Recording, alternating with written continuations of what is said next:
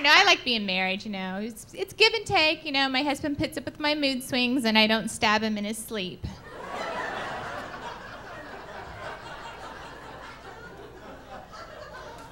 But when your husband's nice to you, you have to be nice back. Like, you know, we just got a will, and he gave me everything in it. So I'm like, oh, I got to be really nice to him now. So I'm like lighting his cigarettes.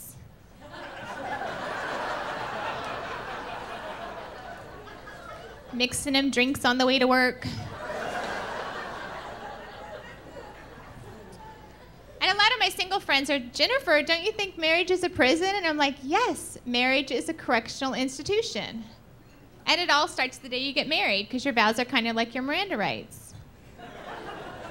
You have the right to remain silent.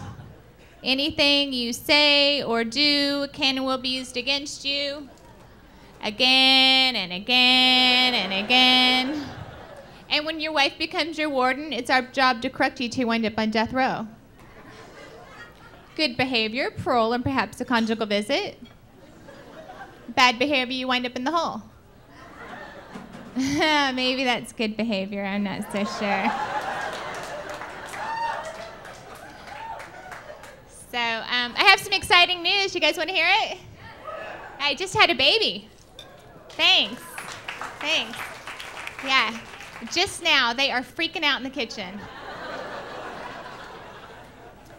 Actually, I have 4 biological children and 1 by marriage, my husband.